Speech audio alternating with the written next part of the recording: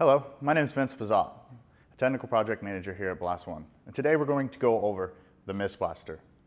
The first things we're going to go over is the outside features, the first things you see when you come up to the unit in the field. So let's take a closer look at the MistBlaster here. So the first thing you're going to see is the air in.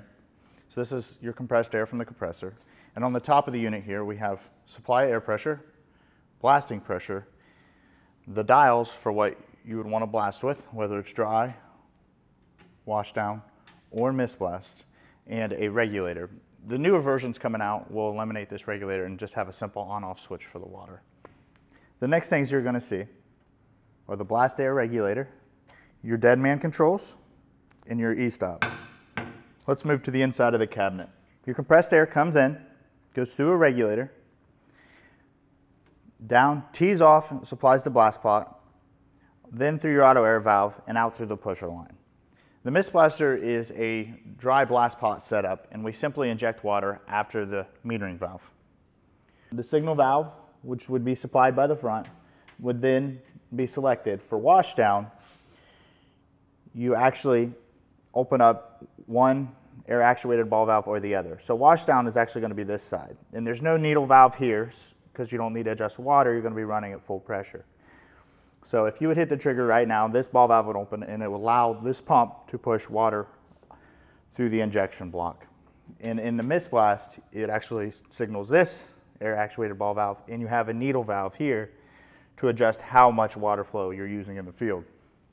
And of course, dry, neither one would open, and you would simply blast like a dry blast pot. It comes standard with electric controls. It can be bi-powered if needed. We have a 80 mesh strainer for the water before the pump, and a 5-to-1 pump that is regulated down to 50 psi in the field. Once selected for wash down or mist, the water travels through the black lines, which end up at the injection block. The one in the front is always going to be wash down because you don't have to worry about wear in the end of the injection block, as to where when you have abrasive in your stream, you will have to worry about wear. And as you can see, it's placed further back to get more wear out of the injection block, as well as check valves in the system. MistBlast will come through right here after the metering valve, and wash down will be in the front. So in the field, we had a lot of issues where customers were getting water rushing back to the machines, whether they were going up 200 feet, and when they let off the trigger, it would hammer back and blast the unit itself. So we installed several check valves throughout the system. We have check valves over here, underneath the air actuated ball valves for the water system, a main check valve before the metering valve here, and 2 more check valves on the start of the injection lines. And what this does is makes it foolproof for blasting heights. So a lot of customers ask a lot of the times, hey, will this work in a tank application because we're going straight up? And the answer is yes, it actually works quite well. So the first thing you're going to want to do is hook up your supply air line. Make sure you have whip checks and make sure the air is ran through an air dryer and is properly dried. The next thing you're going to want to do is make sure your dump valve is closed, make sure your e-stop is pulled out, and then open up supply air pressure. So once the unit is supplied, you'll hear the pot pressurize, and you will see the gauges read to whatever setting you have it set at. You're going to run the blast pressure regulator, whatever your desired pressure is, and you can do this in the field as you continue blasting. It doesn't have to be set at full pressure. So some guys are blasting steel or brick, so there are 2 different blasting pressures there, obviously. So the next thing you want to do is select whether you want to dry blast, wash down, or MistBlast. So let's just say we're going to start off MistBlasting. We have interior brick, and we cannot have dust in this building because there's customers on the floor below us. So we're going to switch to wet blast. The regulator to the pump is set already to 50 psi. We don't have to mess with it. And what we're going to do is pull the blast trigger, your dead man handle, and what that's going to do is open up the MistBlast air actuated solenoid there. So what's going to happen is you're going to start blasting at standard dry pressure, and you're going to be able to adjust your water, how much water you want, by twisting the little T handle here. And you can turn it completely off if you want to, or you can turn it as minimal as possible, or you can go wide open with it. So that would be the wet blast application. Obviously, you don't want a bunch of slurry on the ground. You don't want a huge mess. So just enough water to suppress the dust is what we're shooting for. And if you wanted to dry blast, you don't have to change anything else. You simply switch it to dry blast mode. It'll shut off the water features and you pull the trigger.